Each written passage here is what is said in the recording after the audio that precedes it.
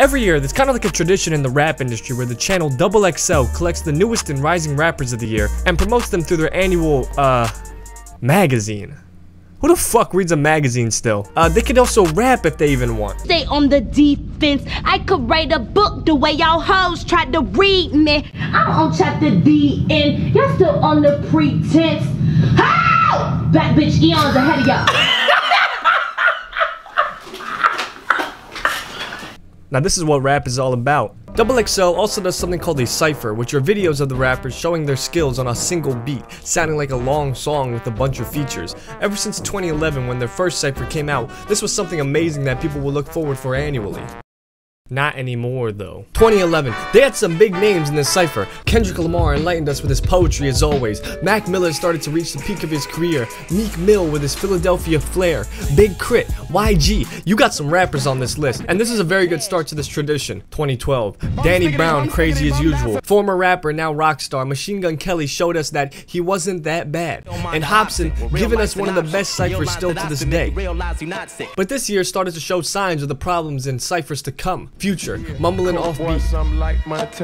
Macklemore, looking like a kid at an adult's table. And Iggy Azalea is just fucking terrible. What you smelling on me is me getting to the money. Going green, flexing on them, feeling like Gumby. Everybody on my dick, they wanna ride my pony on my own dime. Don't need no one to sponsor me. Small bitches know you never eat a lunch. It's for you gassed up off it. Don't know the cost of it. Got my name on it. Wait, I conquered. What the fuck was that? 2013. This was a rare year of greatness. Action Bronson giving us his signature vibrant sound. Six spinning, I stay shitting like a sick pigeon. Different colors glisten off the wrist prism. Travis Scott showed us that he doesn't need autotune. Can't rockin' the rubber yo with no pass, fuck up the flow, nothing but fam, cause niggas be hoes. Logic showing us that white boys sometimes can rap. Smacking suckers like mosquitoes, dispersing verses like a free throw. The token woman this year was great with Angel Hayes. Had a jaw dropped in the same position for 3 days. Schoolboy Q made me want some collard greens. Everyone was fantastic this year. This is the new benchmark. 2014, the year of singing. Ty Dolla $ign gave us some clean melodies. August Alsina creating the first and only chorus in a cypher. And I be on the block outside all day. And Troy Ave giving his smooth lyrics. As a cypher though, it was weak. But every rapper looked like they were actually having fun, either by rapping or through hyping their peers up. Overall enjoyment for the viewers and performers, and I loved how there was no women. 2015, not as good. Fetty Wap was begging for some autotune. Yeah, but Def Loaf made me go to sleep. When they told me I couldn't do it, man, I went out and did it. I didn't. Stop now. Rory kept changing his flow too much and it was confusing. However, Vince Staples and Tink was pretty good, and Goldlink surprised me with his performance. Overall though, this was weak. Very disappointing. I need to see some improvement next year, XXL. oh my god! Is it number 7 guy? Oh my god! You got the panda guy. Oh my god! Oh my god! 2016. This was the year of perfection. Everybody was extremely entertaining. Anderson .Paak showed he's a rapper by heart. Lil Dicky wasn't corny. Dave East and G Herbo made a hot and cold, old school, new school vibe that was very sweet. And Designer was laughably entertaining. You be frontin' like you want it, you can get it. Got me young boys hanging off the roof. Hey. But entertaining nonetheless. And then you got this video. The magnum opus of XXL cyphers. The video that only has high praise and other cyphers strive to be. The video starts with Denzel Curry already hitting us with an amazing intro. And for reference, the only song I knew from this guy during the time was Ultimate, the water bottle flip song. So listening to this gave me a whole new perspective on this guy, making him one of my favorites today. Then Lil Uzi Vert comes out, confronting his copycats, saying if he could have his flow back. All these niggas stealing my style, can I get my flow back? You already know the answer is no, why would you ask? Lil Yachty's next, given his deep mumble rap style that definitely hits on this cypher. 21 Savage then delivers one of the best and impressively long freestyles that never quits in making bar after bar, sounding like a fleshed out song, complemented by Yachty and Uzi with the ad-libs. Put up on your bitch, she suck my dick and then you kissed her. Then Kodak Black has a well done closer, cleverly asking the audience, Who the fuck picked this little sorry ass beat? Granted, I don't think the beat was that bad, but I like that fourth wall break, Kodak. With all these acclaimed rappers in a single video, of course it will make it one of the greatest cyphers, making this the new benchmark. So, could it get better from here? Absolutely not. 2017. Same shit, a little worse. Kyle, Boogie, and Amine wasn't terrible, but everybody else was really just average. Playboy was Playboy, Ugly God's bars were just ugly, and Cap G stole the 21 cypher. Roll it all on my wrist. Roll it all on my bitch. Roll it on my wrist. Roll it on my bitch. The only thing remotely creative was XXXTentacion's verse he did with no beat, which was just a little creepy, but at least it was something new. And if the world ever has an apocalypse, I will kill all of you fuckers. Fear will be plentiful, death will be bountiful. I will spare none of you peasants. Fuck your religion, your pastor fuck kids and got sent to a prison in PC. I seen the devil, he's in you, women, you need saving to listen to this, see.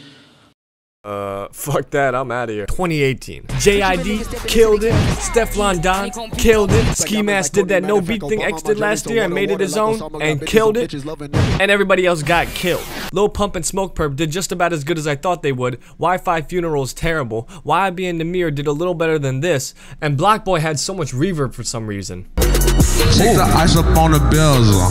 Baby girl, you feel the feet like a pedal. But at least the energy's quite high. We're starting to see a pattern going on every year. 2019. Real big names like last year with real big hits and real big flops. Blueface was stupid. YK Osiris forgot this wasn't the worth it beat.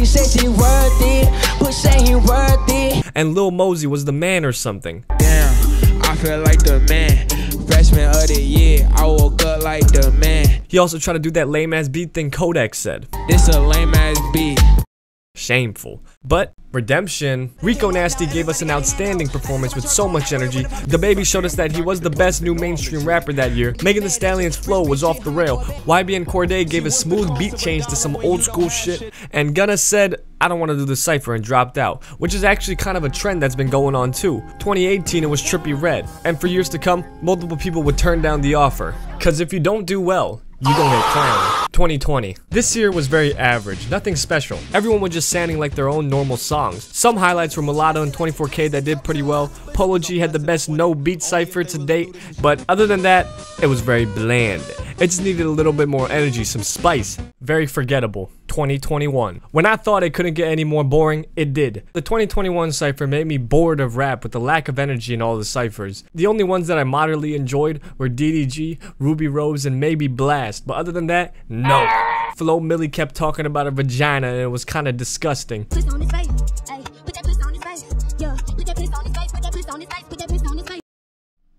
Gross. And Tusi kept moaning for some reason. You done show me how to where to put my at when you arch it. Yeah. And Coy Leroy was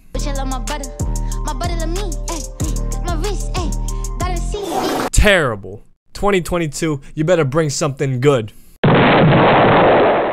And now we're in 2022, and this year was just as worse as the previous years because of all these TikTok rappers. Casey's execution was off. It was hard to ride with Dochi's flow. So Fago did a freestyle off the head, and you can fucking tell. I saw my wrist and it's busting. Whoa.